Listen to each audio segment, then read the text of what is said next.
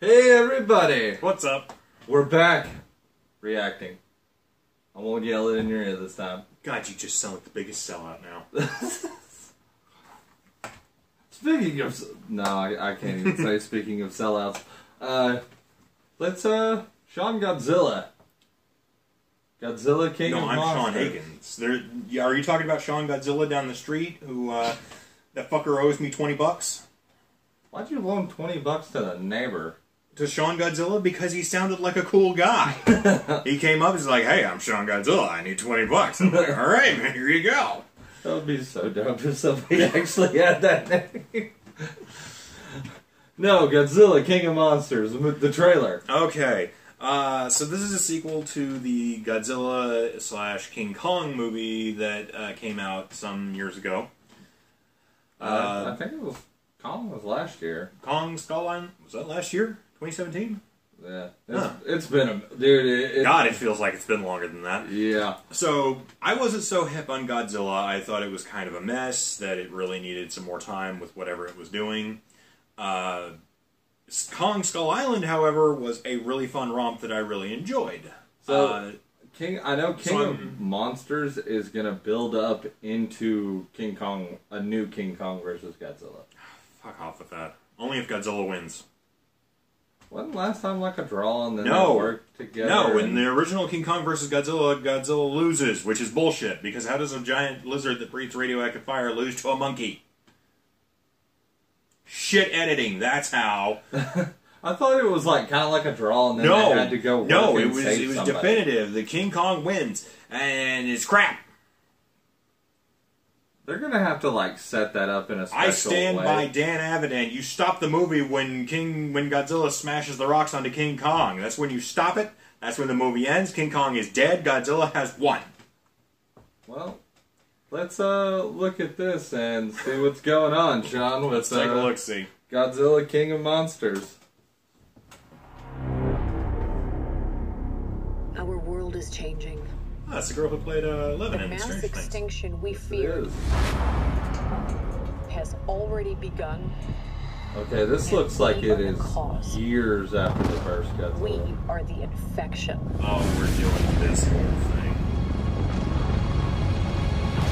Well, I'm calling it now. Scientist is the bad guy.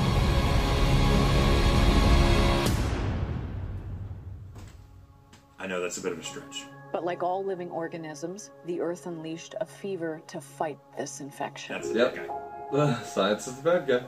Yep. Its original Man is evil. and rightful Look, Ken rulers, Murphy's back. the Titans. For thousands of years, these creatures have remained in hiding around the world. Well, what?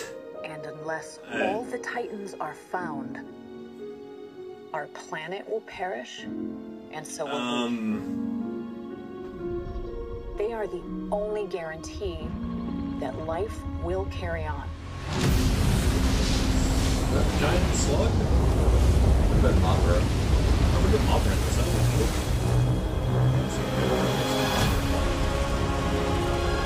Mothra. Mothra!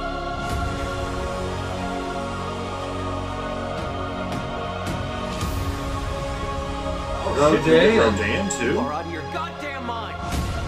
And I saw him in the ice earlier. Are we getting King There's the Ghidorah? lightning. Yeah, that's King Ghidorah's lightning. Just down to a T right there.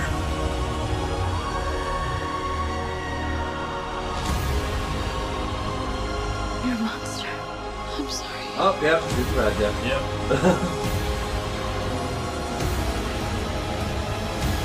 Yeah. He is. Long live the king. Let's see him in movies again.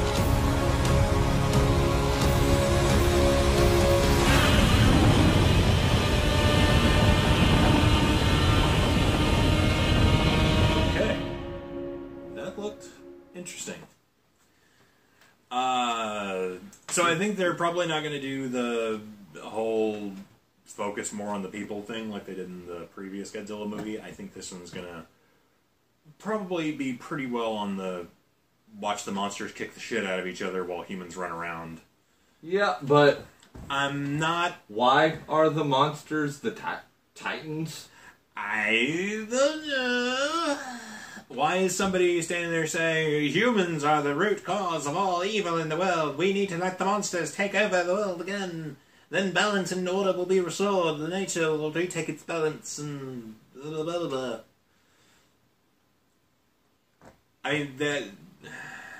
I fail to see why that has to be a part of this movie.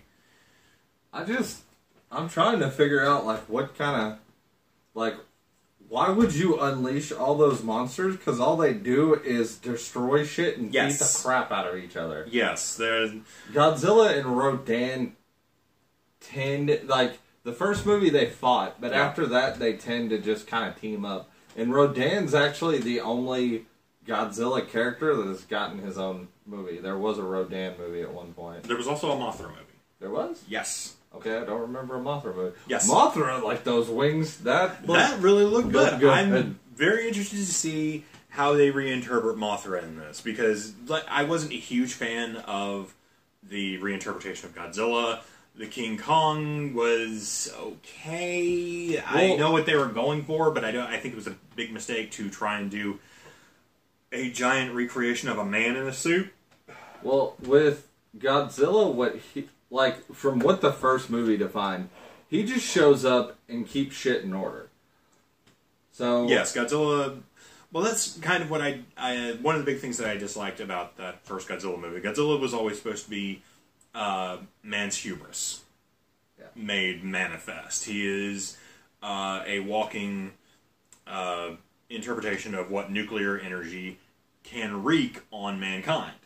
Yes. That was his initial function, that was his initial form, and I think that's where he worked best. I'll even give Shin Godzilla that.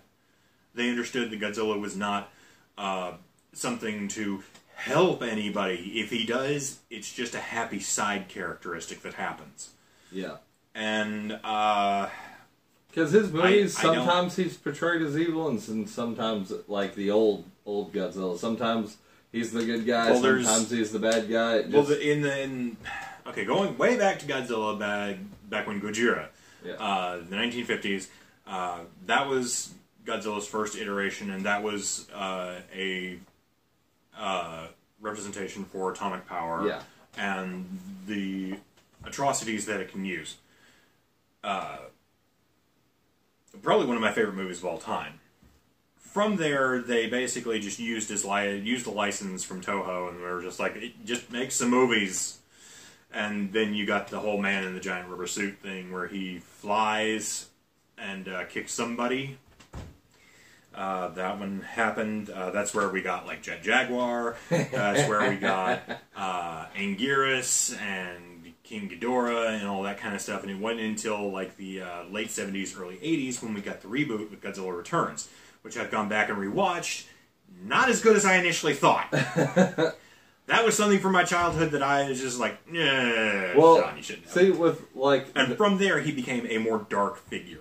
Well, with the first one, when they were like, oh, he's the protector, I immediately knew how they were going to set Godzilla versus Kong up. Yes. Kong is probably going to, something's going to happen, they're going to bring him to, well, they may not now, but I was like, oh, they're going to bring him to New York, and he's going to get loose, and Godzilla's going to have to show up to fight him. Probably. To keep it in order, because Kong needs to be on his island. Yes.